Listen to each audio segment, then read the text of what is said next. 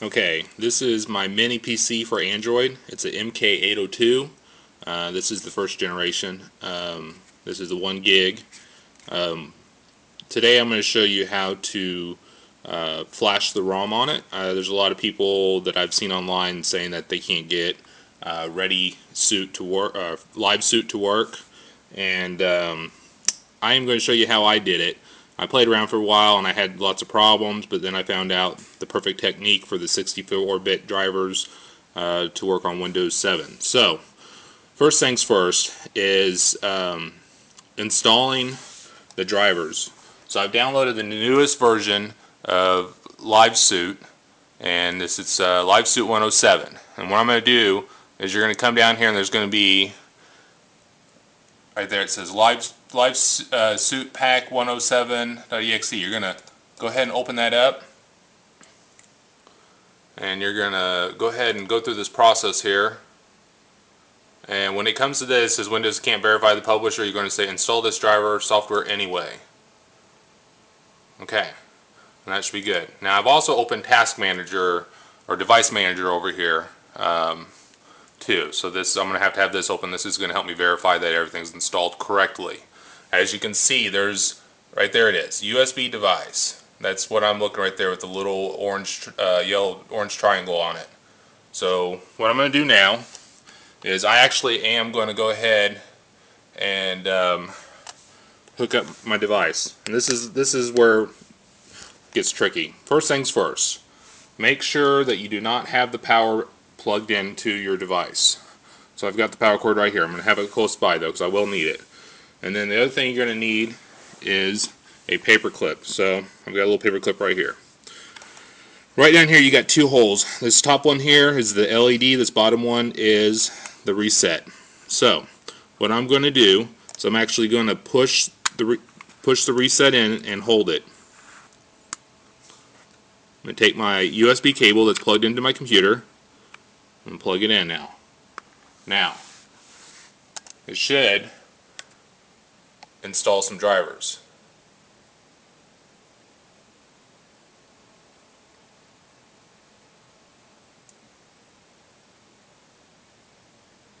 There it is. You see now I have two of those right there. I have the one that has the orange triangle and the one that doesn't. So I'm going to uninstall the one with the orange triangle now. And make sure you don't click delete the driver software. You want to leave the driver software on there. You're just deleting this one. Okay. So now, see I have that one there. Okay, this is the second thing we do now. Now what we do is I'm going to actually, mouse stopped working.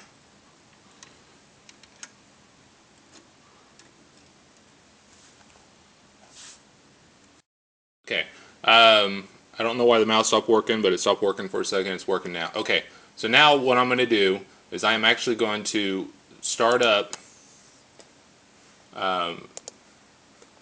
LiveSuit, and I'm going to do that by opening the LiveSuit exe.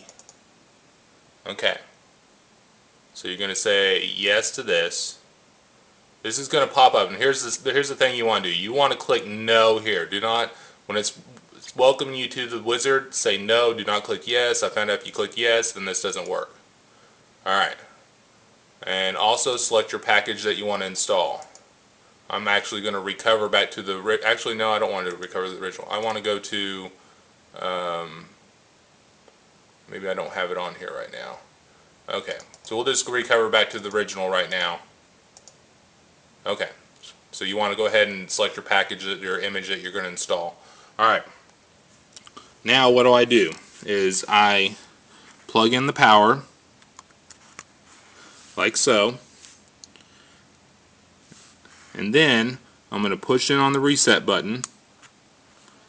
I'm going to pull out the USB cable, wait for about 3 to 4 seconds, and I'm going to plug it back in and then release.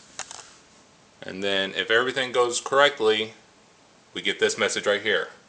It says LiveSuit, and it wants to know if you want a mandatory format, force format, and all that. So now this has actually got it working. So I'm going to go ahead and say yes. It says, are you sure you want to do the format? I'm going to say yes again, and then the process starts.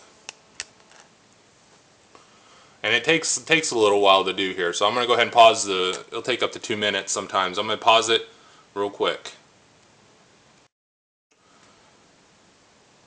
Okay, it's finished installing. I get this little message box that pops up, but there's actually nothing in it. I don't know why that is. So all I'm going to do is click OK.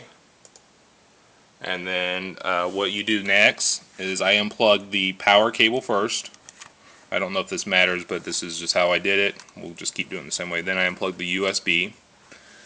And then I've got my HDMI cable running to the back of my TV close by here. So let me go ahead and hook that up. Just going to plug that HDMI cable to the device. And then you're going to hook your power back up. I think the reason why unplugging the power is important because it kind of forces your device to go ahead and restart. Okay, so I plug the power in. And I am going to turn to the appropriate HDMI channel. And we should see it boot up here. And then it's booting up Android. Now the first time it can take a little while to boot up. But so once again I'm going to pause this for a second until it finishes booting. Okay, it's back up. And as you can see that it's in Chinese.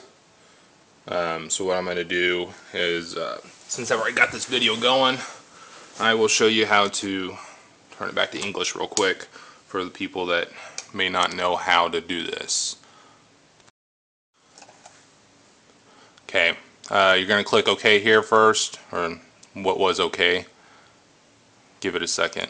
I know the first time it boots up it's a little slow on responding.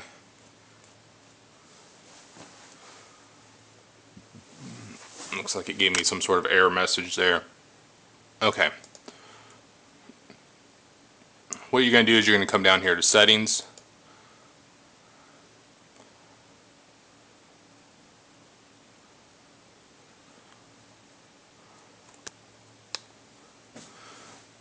Seems like the video is still, my TV's still adjusting to the video here. Okay. Settings, and then we're going to go, this is actually your settings down here. You're going to look for this little icon right here is what you're looking for. Okay. Now, you're going to scroll down the side here, and you're looking for the icon. That's an A right there. So you're going to click that. And then, the very top item.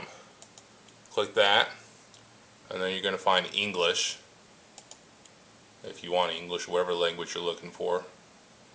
And there you go. So what I usually do now after I got this setting set is go ahead and restart the device, and then boot it back up again, and you should be good to go. So anyways, that's how I flashed the ROM on the Mk802. I hope this helps some people that are having problems with it. Once again, post your comments, or if you have any suggestions that may make it easier, will be well appreciated. Thank you.